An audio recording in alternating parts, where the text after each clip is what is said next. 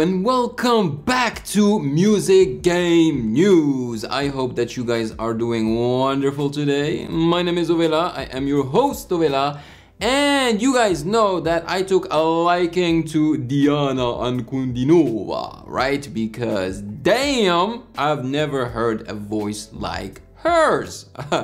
And I've already reacted to 2 of her performances and they were both great. I did prefer the first one that I reacted to because it was my first impression and I thought it just felt more epic too. But it did not stop there because you guys are requesting for me to react to her performance of Wicked Games. Wicked Games. I don't know. No, Wicked Game. Wicked Game. See, I'm not sure that I'm familiar with this song, so we'll see. We'll see.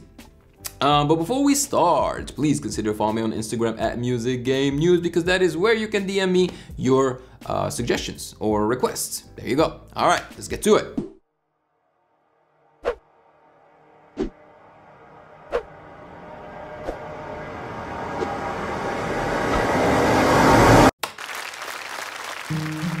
Wow, it's very loud.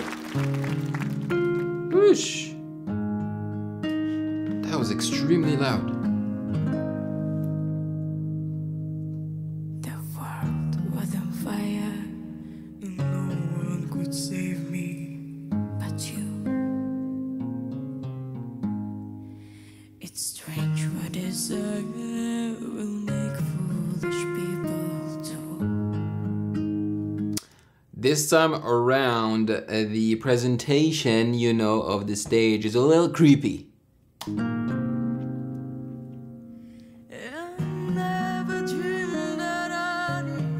I know this song! Oh my gosh, see, I never knew that it was called Wicked Game. This song for me equals the TV show Friends, okay? Because they played it a couple of times in that show. So at the moment where Ross Geller and Rachel Green actually do it for the first time, I think, in the museum, I think. And I think the second time they played it is when the boyfriend of Phoebe sings the chorus, you know, the "No, I just wanna fall in love." I think that part, I'm not sure, is it that song? I think so, because he really sings it in a very feminine way, so it's hilarious. So to me, this song just reminds me so much of the show Friends. But we're not here for that. We're here for Diana Ankudinova. It's like 2 voices. Shabba ranks, man.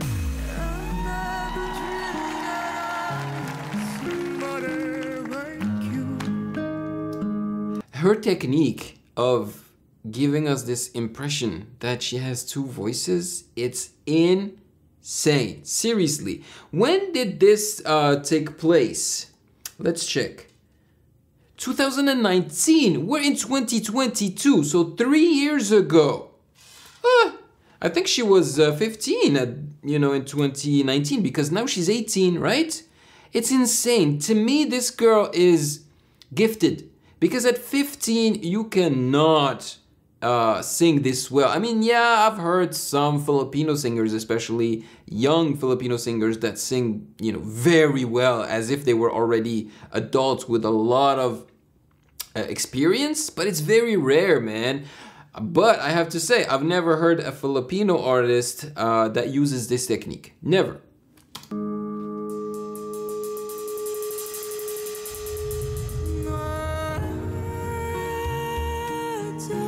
Falsetto. Man, that lower range.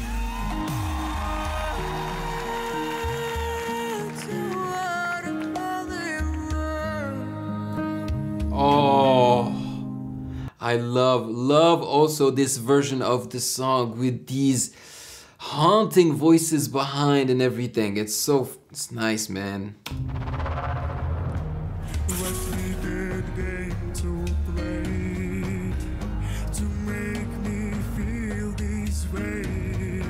Oh my God.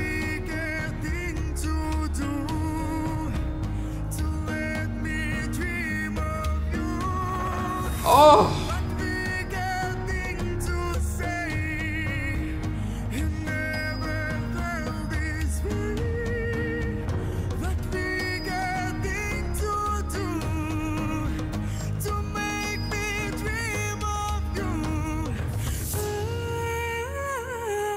Oh!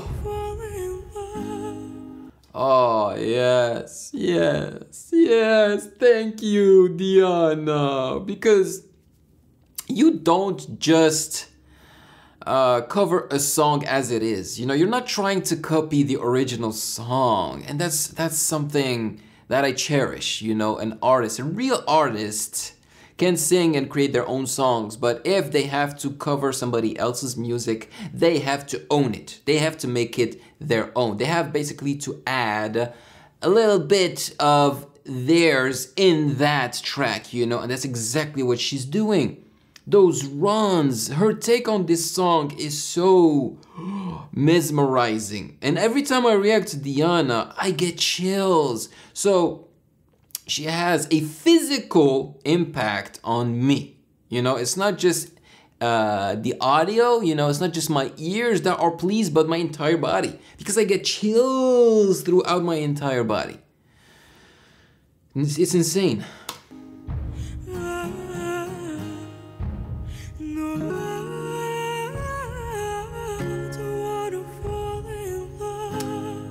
She made it sound like a folkloric song. Boom.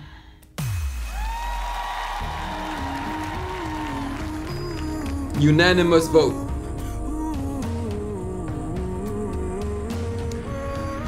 Yo, okay, listen. Last time I reacted to her, I said that her covers, her music should be used in movies, and someone mentioned like the Dune movie, you know? It would fit perfectly. But also her music can be used in video games. And the first video game that came into mind is The Witcher. You know, The Witcher 3, and they're probably gonna make a sequel, you know? They should so freaking use her music in it. Or the TV show. I'm not a big fan of the TV show of The Witcher. I know the masses kind of like it, but as someone who played the video game, and there are people that also read the books, you know, I'd like to know what they think of the TV show. But yeah, her music is just...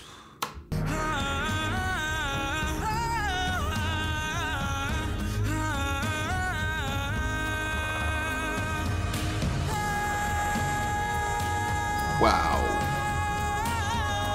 Oh!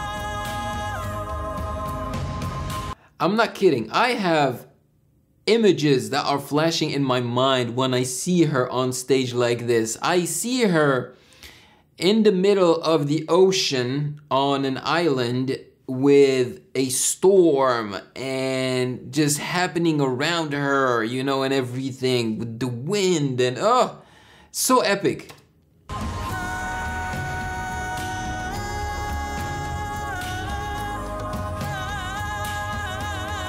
Wow.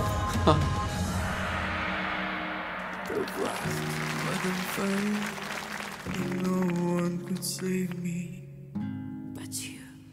But you. She's so cute, and you know, she has an accent, obviously, like this Russian accent, but I think she handles English very well, even French. It was insane. Seriously, it was insane. Her take on this song is so freaking strong. It's a strong take that, you know, makes you travel. It makes you travel. It makes you imagine things, you know, and that's what I love. That's what I love about music and real artistry. She's so freaking talented. I loved it. And also, I love these Russian shows because the audio visual you know, quality is fantastic. It actually feels like an experience. It does not feel like just a show. It feels like an experience, you know. They really you know, put the effort in everything, in the audio, in the visuals, the staging, the presentation. They want you to feel things. They want to move you. And I really appreciate that. And they found the perfect artist to help them with that. The Diana makes you feel things, dude.